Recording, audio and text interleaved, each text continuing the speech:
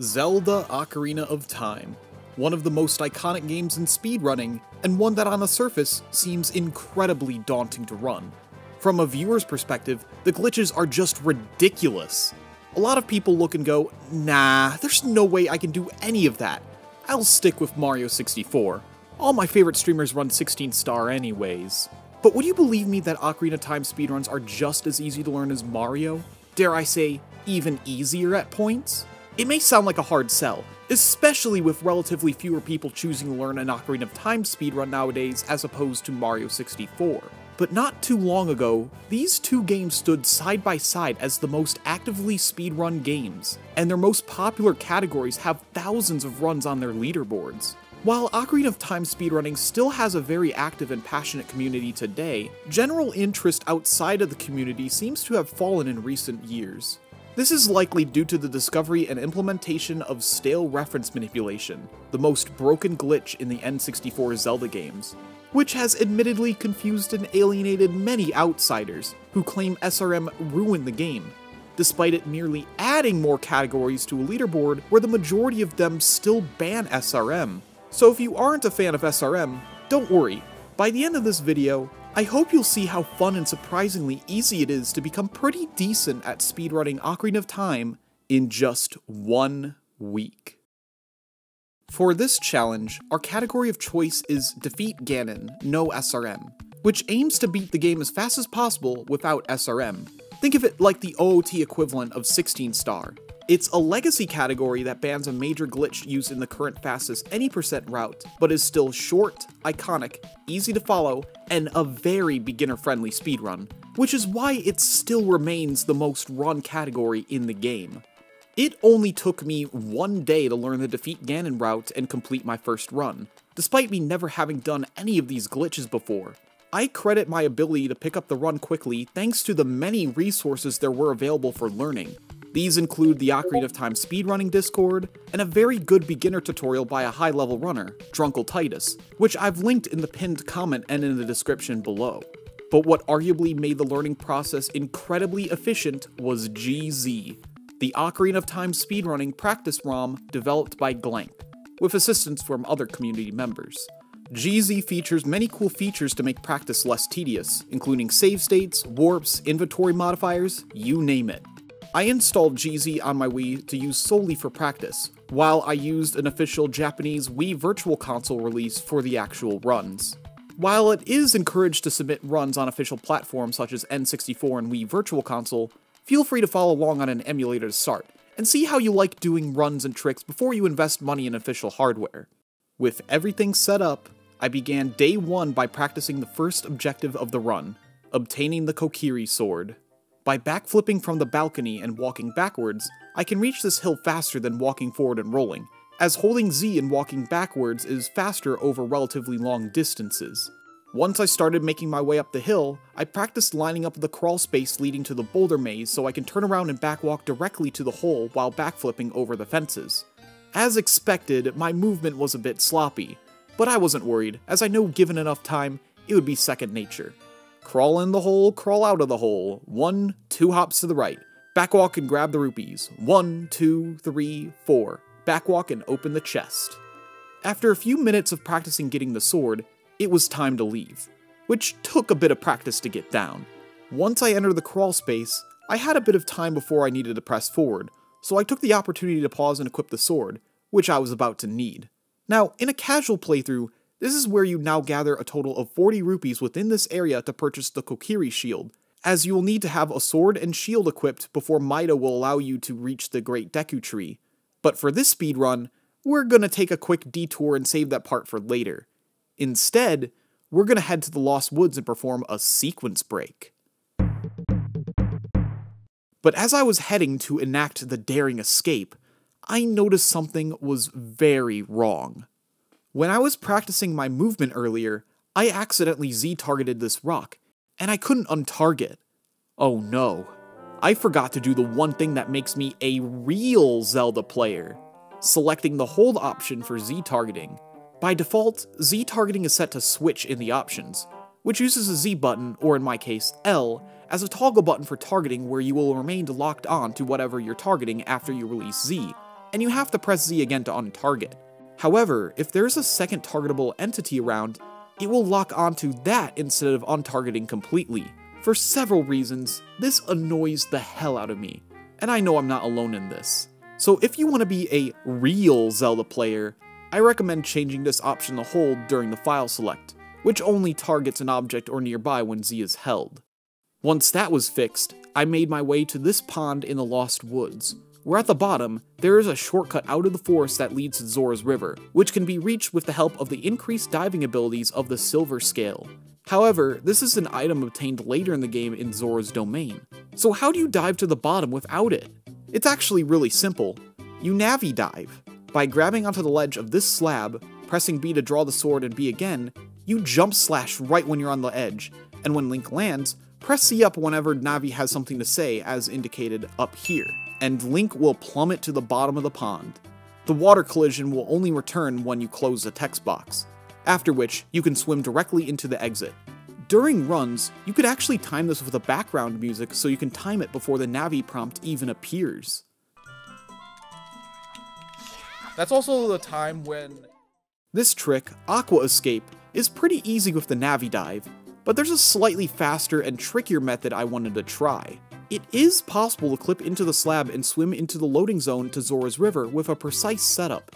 It can be done with a sword or a Deku Stick, and it's faster since you don't have to wait for Navi.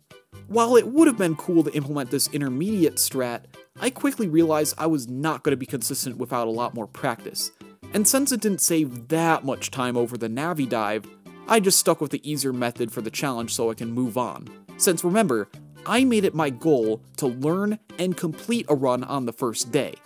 I couldn't dilly-dally for too long, because there were other challenging tricks that were more important coming up soon. If you've never seen this run before, you may be wondering, why am I leaving the forest? Well, the reason why we escape from the forest is so we can acquire the most important item of the whole run. A bottle. The fastest one to get is from gathering 7 Cuccos scattered throughout Kakariko Village, which is close to the base of Zora's River. We'll get to explaining why the bottle is important later, cause right now, we are in a race against time. And no, I'm not talking about that timer, I'm talking about that one. Yeah, the sun. When you're outside of a town or some other place of interest, the in-game time is no longer frozen, and it is currently midday. The bottle is only available during the daytime, and the sun is gonna set soon, so we need to haul ass so we can make it to Kakariko in time. After rolling across some bridges, we begin swimming down the river as quickly as we can, picking up the rupees we need for the shield along the way. The most important of these is a red rupee, worth 20 rupees. This rupee is intended to be collected by swimming down this part of the river, which isn't the way that we're heading down. At this part of the river, we can exit the water and walk around and get the rupee this way, but we can do it a bit faster.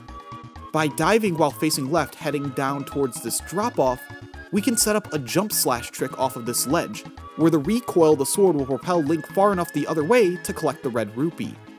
I spent several minutes trying to nail this trick, to no avail.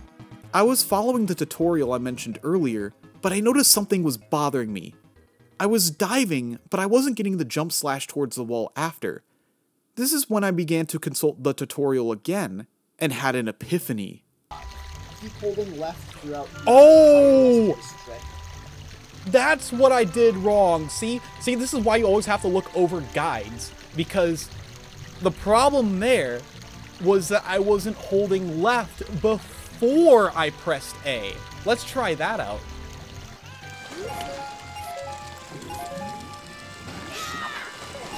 We're in here, boys!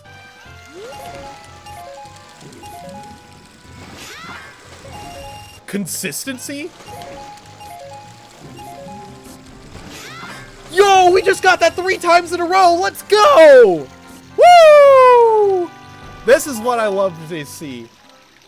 With this realization, I was beginning to grab the red rupee more consistently, and if I didn't get in a run, I can always just go for the backup I mentioned earlier, although it would make the in-game time a bit tighter.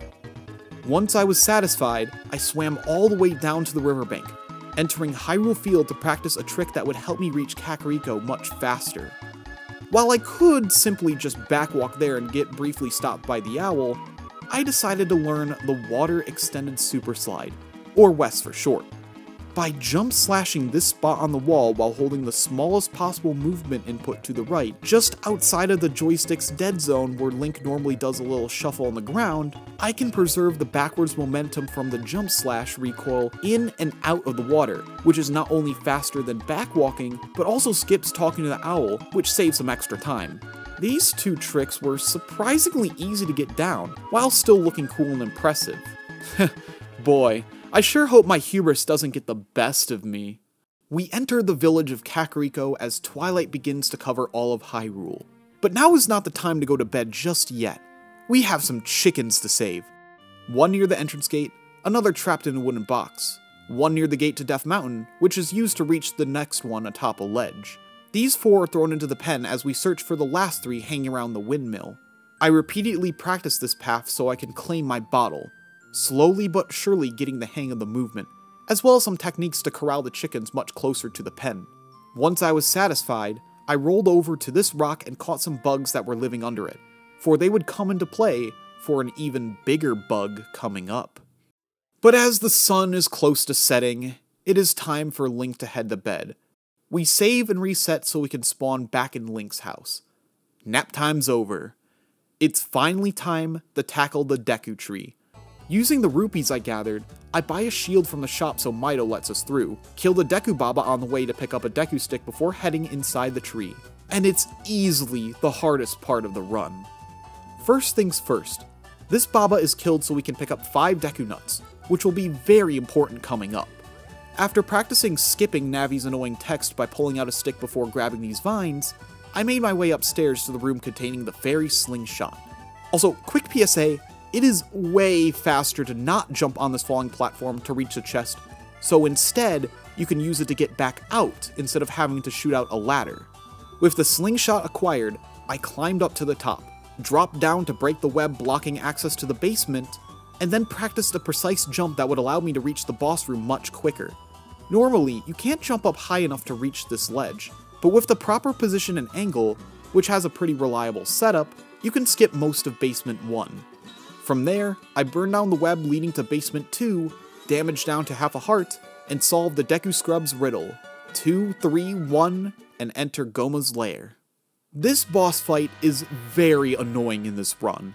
Our objective is not only to defeat Goma within seconds, which already isn't the easiest task, but also to die at the same time you land the killing blow. This is accomplished by entering the fight by jump slashing with the Deku Stick, storing that attack's greater damage value so I can crouch stab Goma after stunning her with a Deku Nut, and then stun her again with a very tight window so I can get another stab in, before jump slashing with the sword to end Goma and myself. Once I was comfortable with the quick kill, I then practiced a cool recoil trick to get back into the boss room much faster. And you may be wondering, if I killed Goma and died just to get to the start of the Deku Tree, only returned straight to the boss room, what was the point of me death warping? The answer is right in front of me, or rather, what isn't in front of me anymore. When I entered Goma's lair the first time, a massive stone slab fell and closed off the path I came from. I need that path open after Goma was defeated, but it didn't reopen after defeating her. I needed to enter the room again, which is why I died on purpose. We need this path open because it is now time to perform one of Ocarina of Time's most iconic glitches, the wrong warp. Positioning myself at the center of the door I just came from, I release the bugs I caught in Kakariko and catch them again. Catching bugs, fish, or a fairy in a bottle keeps the bottle in Link's hand until I put it away. In this state, I backwalk until I cross the bump and backflip 3 times. In the middle of the last flip, I press the bottle button and then the sword button immediately after, all while still being in midair. Landing on the edge of the blue warp, I play my sword like an ocarina instead of being taken away by the blue warp back outside the Deku Tree. This allows me to move around after I stop playing my sword ocarina, and if I exit through the door to the basement on the same frame that the blue warp takes me away, I find myself in Ganon's collapsing tower at the end of the game. This trick looks insane, and kind of intimidating too. On the surface, it sounds so hard that you never want to consider learning the speedrun. Go through the door too early, and you'll be back outside the boss room. Go through too late, and you'll be taken to the Kokiri Emerald cutscene as intended. Frame perfect sounds demanding, but thanks to a great setup made by Alien Squeaky Toy, it's actually super easy to get down quickly. Before I stop playing the Sword Ocarina, I hold down, and when Link takes a step, I throw a Deku Nut and hold Z while he's in the middle of the throwing animation, and hold right. I have Link take 6 steps to the right before throwing another nut while holding Z and right. Once I cross the bump, the blue warp timer is frozen as I'm outside of its radius, and I can go to the door at my desired pace. And once I enter, voila, easy. Honestly, the part I struggled with the most is landing on the edge of the blue warp rather than the movement afterwards. But with enough practice, I was ready to move on to escaping Ganon's castle. At this point, I could exit outside and go through the collapse sequence in a mostly intentional manner. The only other trick I would have to perform is the infinite sword glitch, or ISG for short. By crouch stabbing with a sword or stick, and then quickly targeting an enemy and calling Navi mid-stab, I could turn my Deku Stick into an infinitely swinging, killing machine, allowing me to make quick work of the Stalfos. But I chose not to. Was it because I found ISG too intimidating? Hell no! Honestly, it's super easy. There was just a relatively new trick that skipped the collapse sequence almost entirely. By getting into a precise position and pause buffering a triple slash combo with the sword in a specific manner, I could pull out the slingshot as I clipped into the stairs behind me, allowing me to fall close to the bottom. This trick and setup may seem super involved, but one of the great things about speedrunning Ocarina of Time is that you can easily frame advance between pausing and buffering the inputs after unpausing, which is how many people can perform tricks like these that require frame-perfect inputs. If you want to learn this speedrun, I think that this collapse skip is something you should at least make an effort to learn. With at least an hour's worth of practice, you should be able to get it down, but if not, going the normal way only loses a couple minutes, and there's no shame in doing that. After escaping the collapsing tower, all that's left is to defeat Ganon. You know, the entire point of the run. Honestly, this part of the run is a cakewalk. You use ISG with the Deku Stick, and young Link can just walk under Ganon and hit his tail weak point so easily. Even if you miss ISG the first time, you can back up away from the path of Ganon's swords and try again. It's surprisingly hard to die in the fight, considering this is the final boss, and a single hit will kill Link in one hit with 3 hearts. I had just spent a couple hours of my evening learning the routes and all the important tricks. It was time to begin my very first speedrun of Ocarina of Time. To set up some good vibes, I named Link Banjo and made my way outside. I was making my way through Kokiri Forest, albeit with some very sketchy movement, as is typical for first runs. Feeling both nervous and excited, and oh boy how interesting this run would turn out to be. After some more sloppy movement heading to Zora's River, I tried going for the red rupee with full confidence. I missed, but that's okay because I did the backup. What wasn't okay was that the sun was beginning to set, and I needed to make it to Kakariko on time. I was risking having to wait through the night before I can get my bottle, so I went for a Hail Mary, the Wes.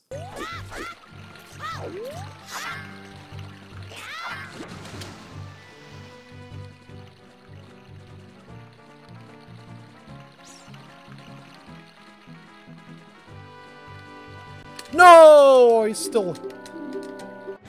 I nearly made it to Kakariko, but my butterfingers dropped the ESS position.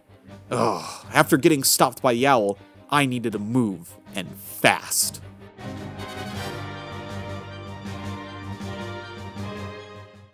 I counted my blessings as I took my sweet time picking up the chicks.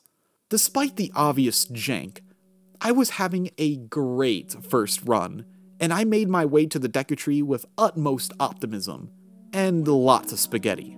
All things considered, things were going very well for first run standards. Let's see how Goma went. If only I remembered I had a slingshot sooner. Well, of course something bad was going to happen in the first run. I just didn't think it was going to be dying to Goma. Twice. But I was so close to the end. I couldn't give up. Let's see how the wrong warp went.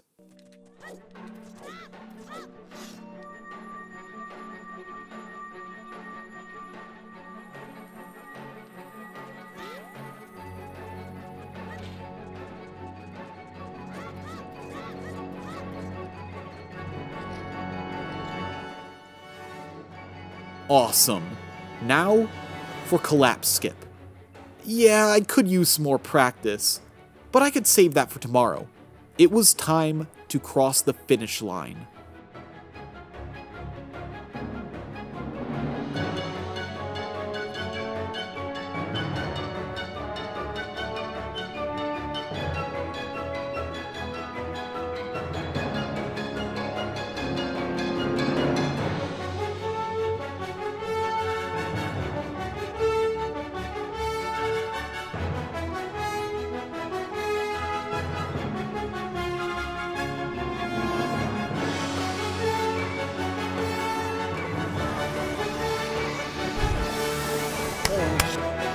Holy shit, dude. Let's go.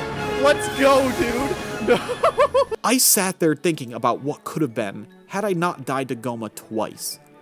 Despite nailing a fairly solid first run with just a few hours of learning and practice, I knew I was capable of sub 30-minute time. I was super motivated to totally crush it on day 2. Right away, I was playing much cleaner and feeling much more confident in my play. It didn't take long for me to breeze through Kakariko and zip through the Deku Tree. But sooner or later with speedrunning, especially as a newbie, you'll be forced to come face to face with your demons. And mine was Goma.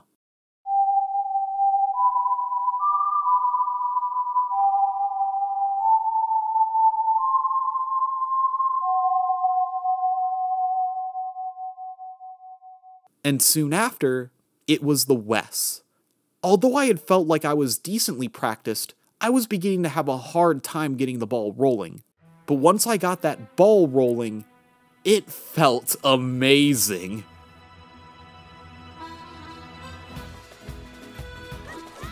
Did I make it in time? Yes! We did it.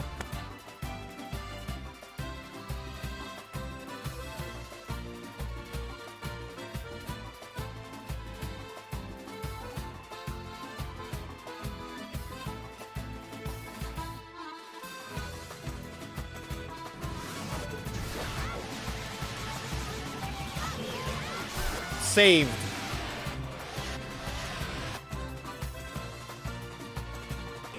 Finally.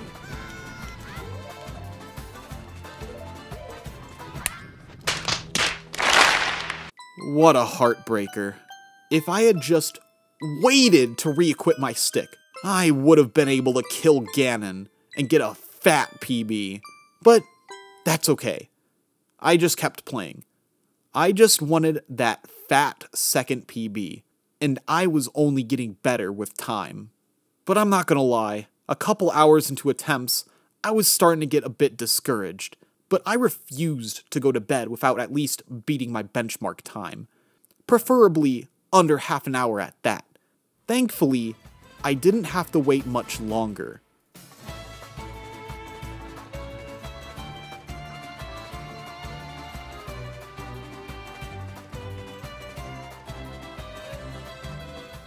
I definitely needed more practice with collapse skip, but at least I was ahead by a fairly large margin. All I needed to do was close it out.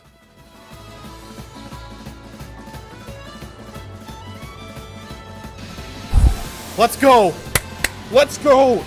Get some Komodo hypes in the chat! Let's go! As I basked in my fat second PB hype, I was filled with glee thinking about how fast I can improve with a bit more practice on Goma and collapse skip. I was looking forward to hitting the ground running the next day.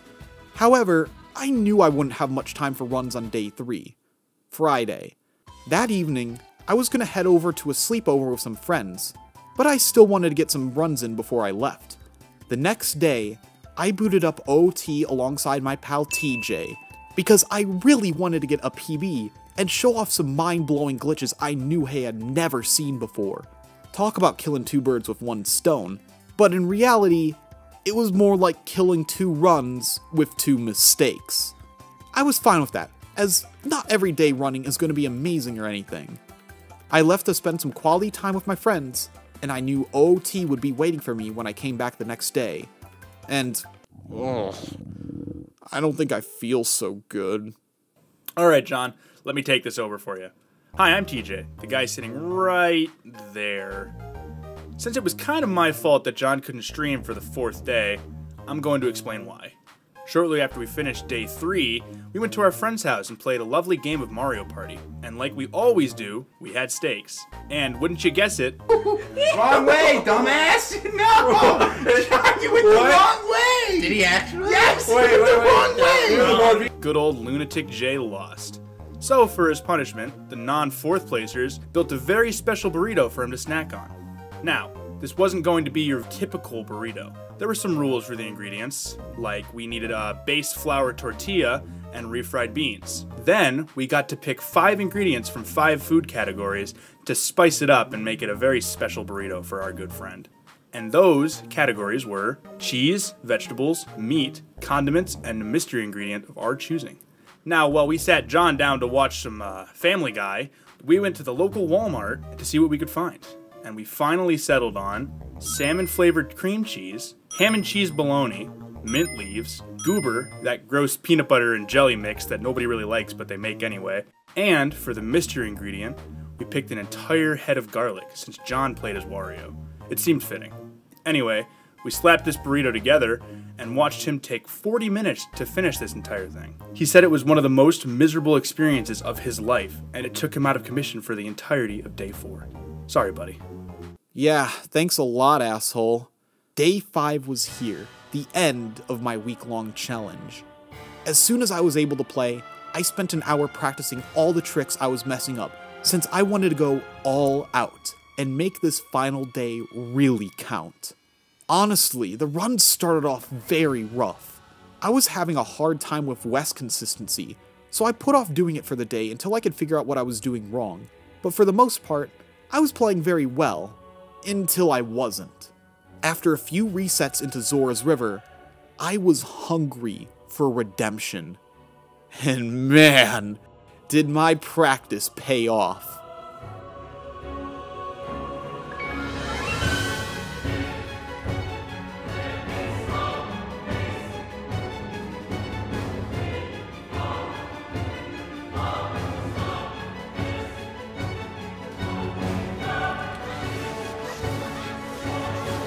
Nice! Let's go, dude.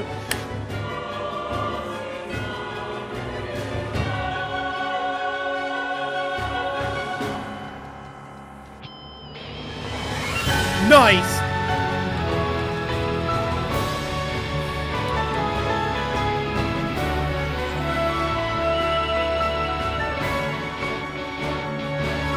Holy.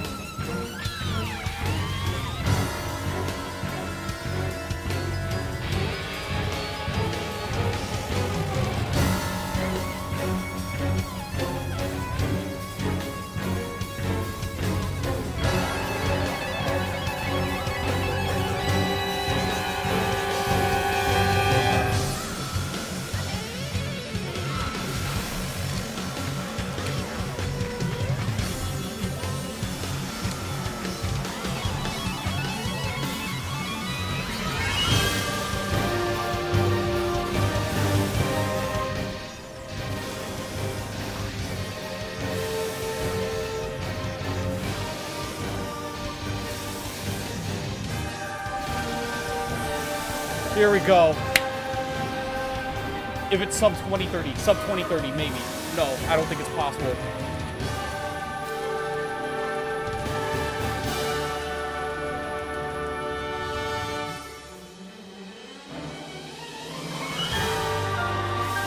Still real good. I keep on missing Ganon, but holy hell, we finally got a good collapse skill. That's all that matters. 2036. For my 3rd PB ever, this was a giant leap forward. Sub 20 was already within my grasp, but I knew it wasn't going to be easy to beat. And so, this is where I was a week after learning how to speedrun Ocarina of Time. If there's anything to take away from this, it's that Despite how intimidating and convoluted Zelda speedruns look these days, especially Ocarina of Time, it's actually really easy to get into, on par with Mario 64 in terms of barrier to entry in my opinion. I know I've been comparing these two different games a lot, but in addition to their most popular categories having many similarities, they once both stood side by side years ago as the most actively ran and popular speedruns. However, tides began to turn, and not in OOT's favor. And honestly, I blame it on how misunderstood the speedruns are, especially after the discovery of SRM. My main goal with this video was to demystify OOT speedrunning and encourage more of you watching to give it an honest chance. I genuinely believe that Defeat Ganon speedruns are just as easy, if not easier at times, to learn than 16 star. If I can get a 20-minute time into a week into running the game, especially after eating the worst burrito ever, so can you. I've left links to tutorials in the description and the pinned comment below. Defeat Ganon competition is starting to really heat up at the top level, and with the most recent developments, there has never been a better time to get into running this game. With the recent phenomenon of big streamers learning Mario 64 and Minecraft speedruns, I really hope that some start running OOT, as I think it would make for some very entertaining content. I plan on returning to runs relatively soon once I learn some new strats, so please stay tuned for that at twitch.tv/lunaticj. Now go out there and show me what you're made of. I'll be waiting for some challengers.